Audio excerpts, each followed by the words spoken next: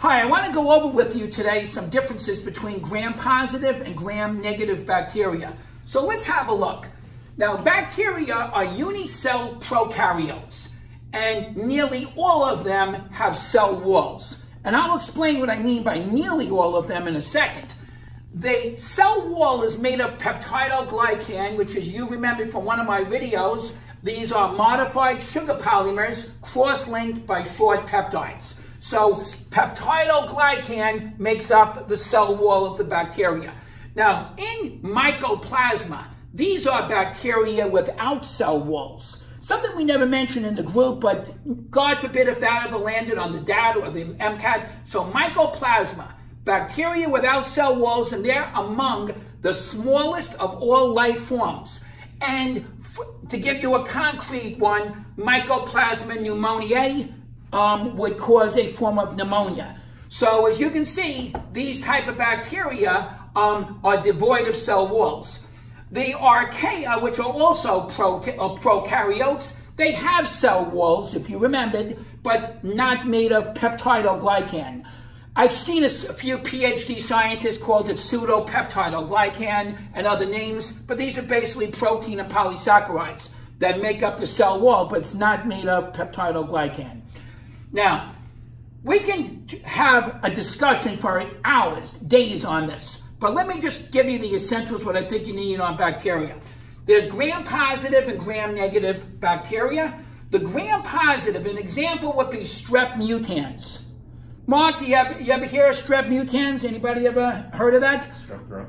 Well, this is one of the bacteria that's involved in causing cavities. So all you budding dentists out there, you're going to be seeing that in dental school. So strep mutans causes dental cavities.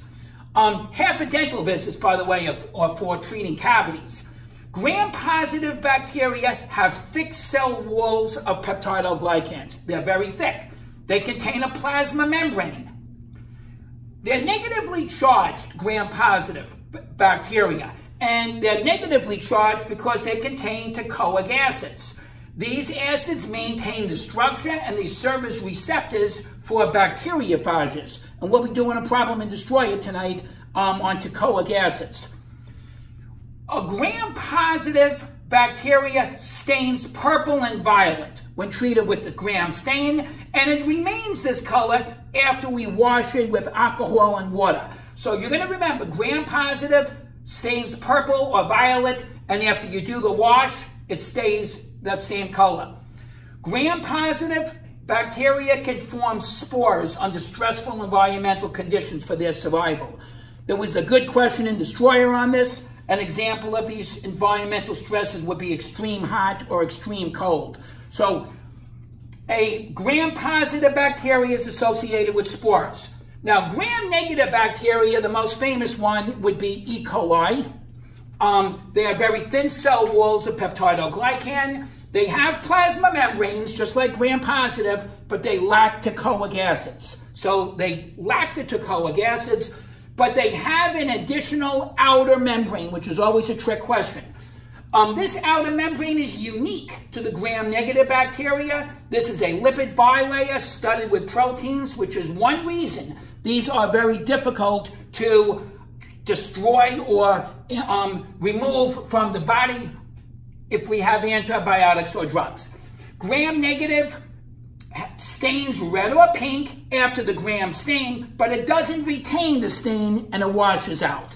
So that we want to keep in mind too. These are two big things about the stain. So it stains red or pink after the stain, but it doesn't retain it when we wash it with water and alcohol. And finally, the gram-negative bacteria have endotoxins. The endotoxins is part of the outer membrane, and it's released upon death and cell wall breakdown. And if you remember, things like salmonella that can cause food poisoning and stuff like that, that's due to the endotoxins, which can make you very sick.